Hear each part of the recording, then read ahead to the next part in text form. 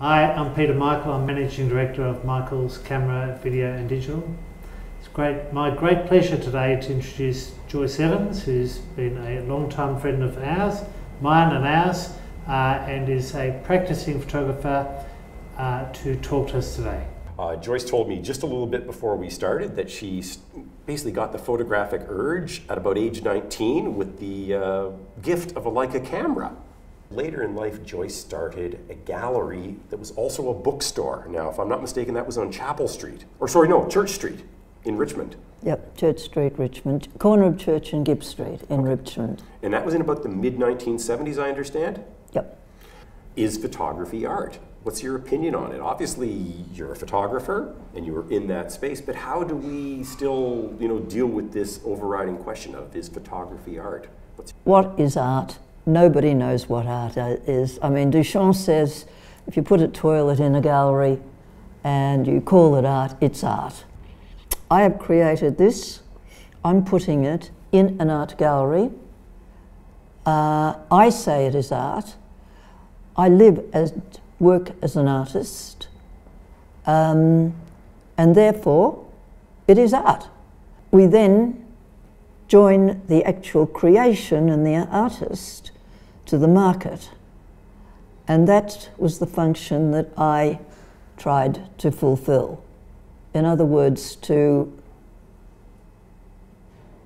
create an environment in Melbourne where the best photography in the world could be seen, both in original form and also in books, postcards, posters, films. But the key thing is that this question of what is art really has been blown open. It's not anymore the relevant point. What the point is it A, good, and on the basis of that, is it acceptable?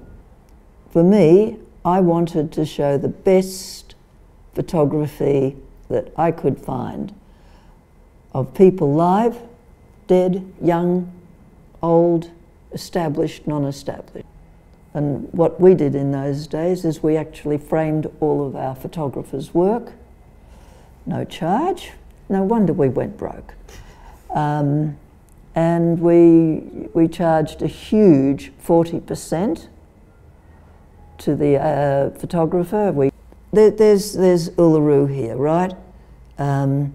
That's one of my keynote images. I always just call it Uluru and the date. I don't think it needs more than that, but not to say what it is, I find is a lack of respect. The photograph has to have a story that can be told many times, and not always the same way. And something like this particular photograph has taught me a lot about what photography is about. There are things here that have taught me about the rock itself. There's this sweep here. It's a sort of a type of poetry. The sky, it's totally, or almost totally negative as compared to the rock. This here, where we are looking there and there at what look like the scars, the scarification that goes onto an Aboriginal person when you go through law. And that's how the body is scarred. And so, line here, see that line there? And then this intersecting here, there's energy points. This one here, I've been really, really sparse with. It's 2 different visits to the rock, and this is me where I've sort of done a lot of work on this particular image and sort of brought up stories and elements. But here, can you see these? Yeah, they're coming in on the feed. Right, okay. On the left-hand side image, what I was searching for was a landscape with no footprints, and then I put my own foot in it, which was very naughty. And what I wanted to talk about is how, in terms of the land itself, the rock was very tiny. It's, you know, it's eventually going to sort of go into the land itself and become part of the soil. And where is its importance? Its importance is in its nowness. This very, very gentle, I love the Baroque.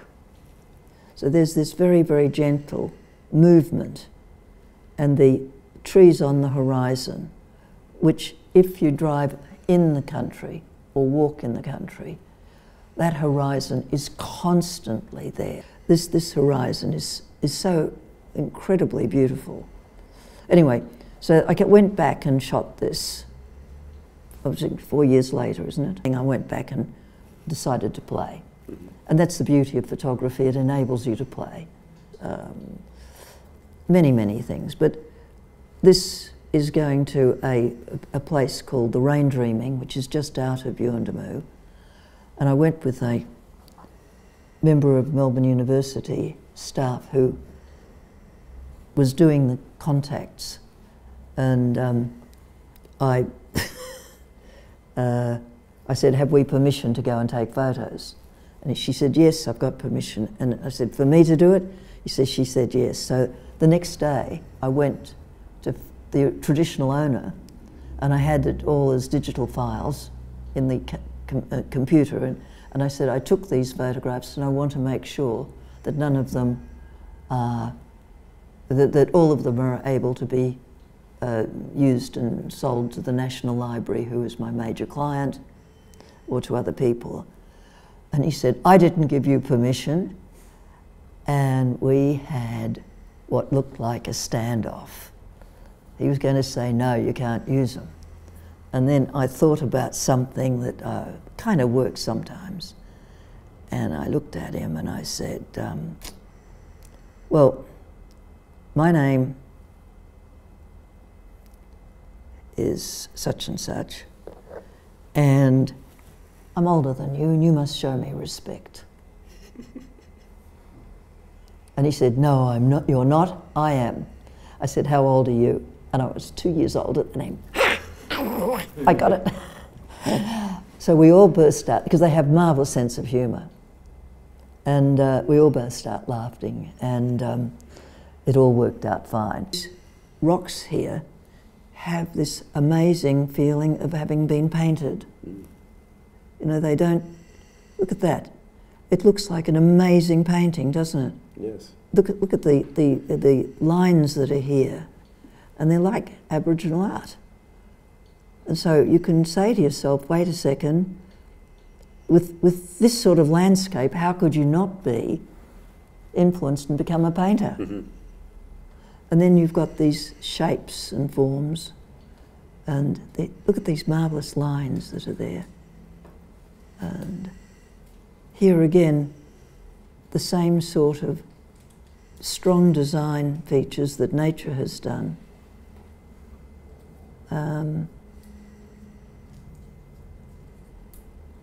That's a strong one too. Okay, now this is a really funny story.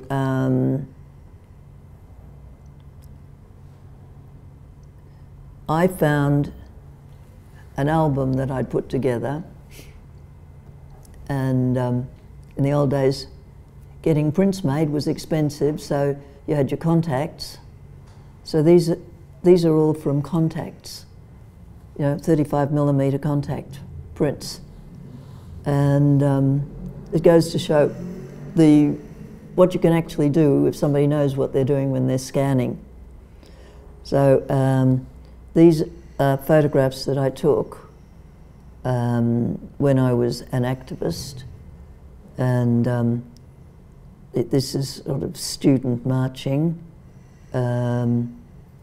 and Melbourne Uni, I was a member there. This is one of the trade unions, and look at them. I mean, I just love what these sort of things tell you. I mean, the hat, the coat, you know, the suit. Now these are all workers' unions. They're not, they're blue-collar workers, and they're all sort of dressed up to go to church. And of course they have a much different meaning today than they did at the time when you took them, because, you know, are they how many other people were out there documenting this at the time? I mean, photography was expensive, and just as you said, you know, you weren't able to do large prints at the time. You had your contact sheets. Yeah. So these might be the only record that exists of that event. Yep. Mm-hmm. It's probably here. I don't think anyone else was taking this.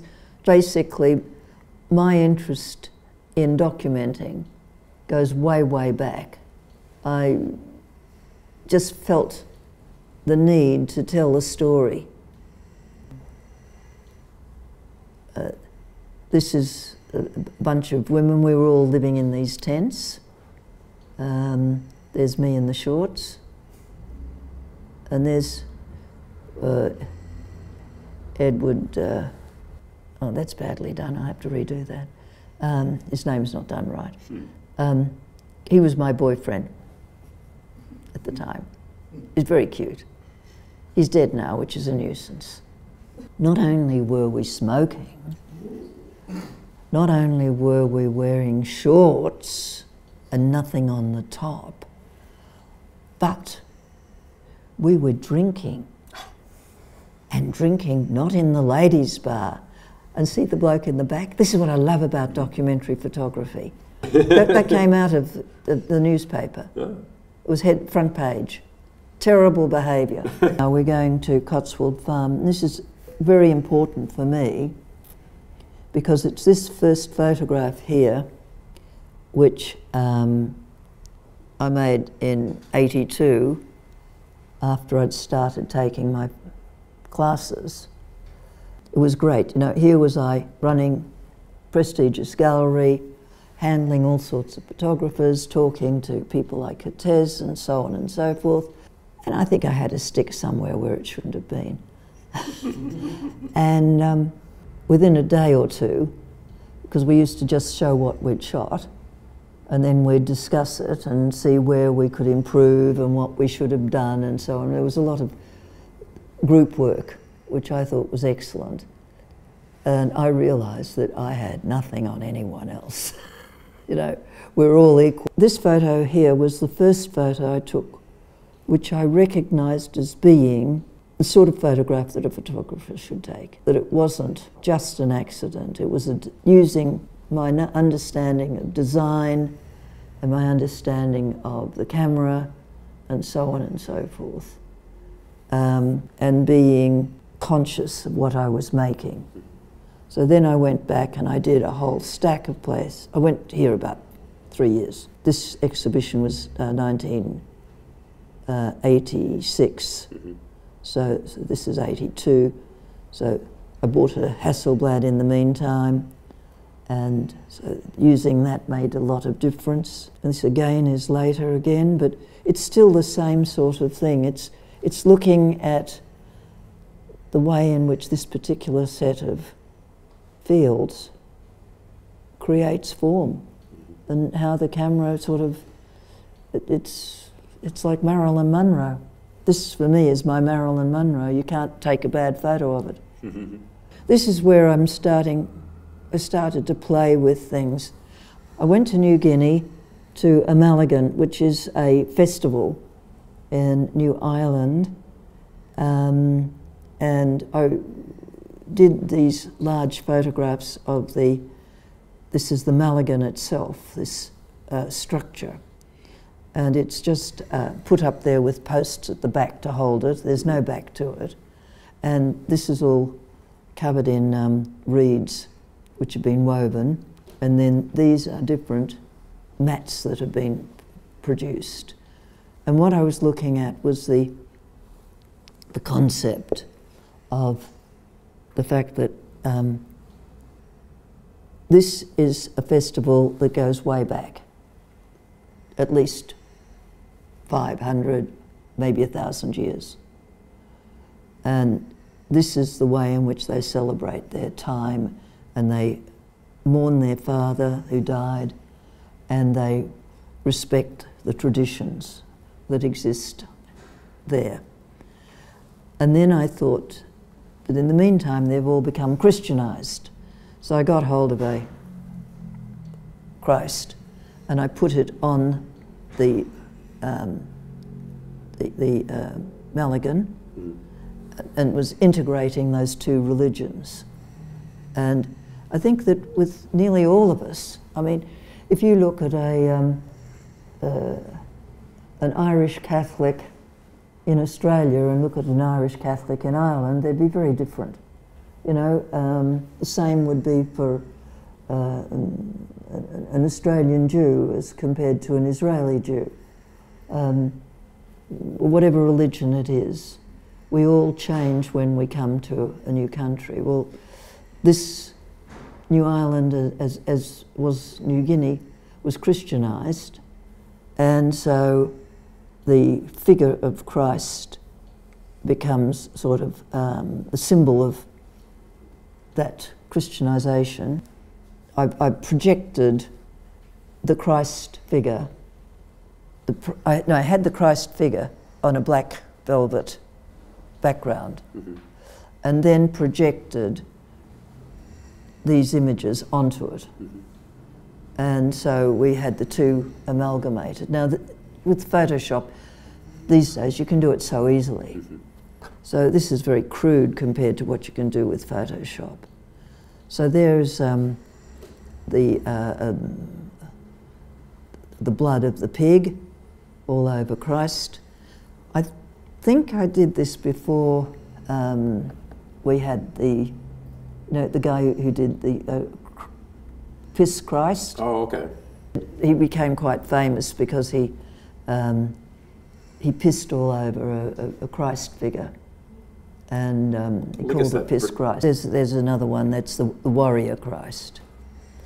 You know? So they're just ideas that we have. This is a case of working for beauty.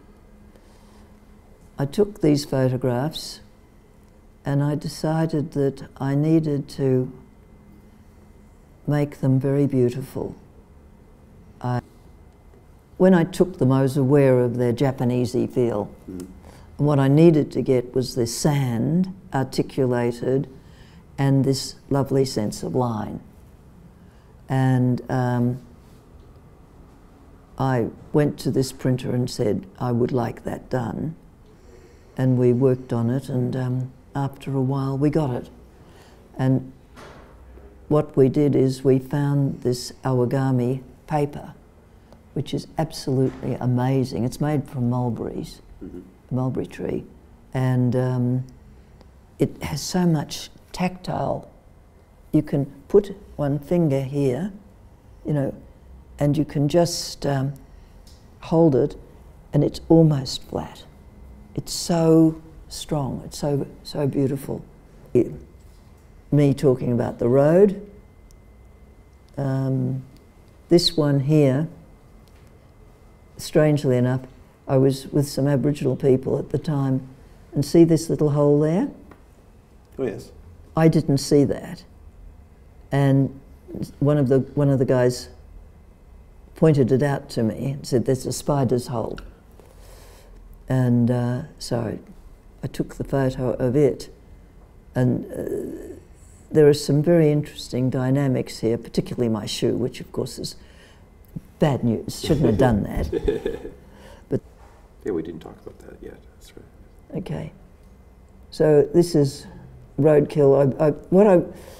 The thing about any body of work, whether it's a portrait, whether it's roadkills or whatever it is, when I first started, I was photographing, you know, the animal going back into the earth, you know, ashes to ashes, dust to dust, with that whole philosophy. And you have to, I believe, the way I work and the way I think, is that you've got to have the story, but the story has to be something that holds. Now, with the roadkill, eventually what I decided to do was to always look for the entire animal, to show that this was a beautiful creature that was dead. And in many cases, like this dog, the legs are too stiff and so on and so forth. But when you first see it, it almost looks as though it's sleeping.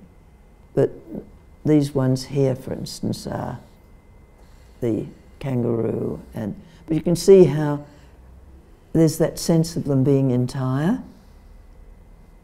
You know, they're not, okay, some, see that one, you could scarcely know it was dead.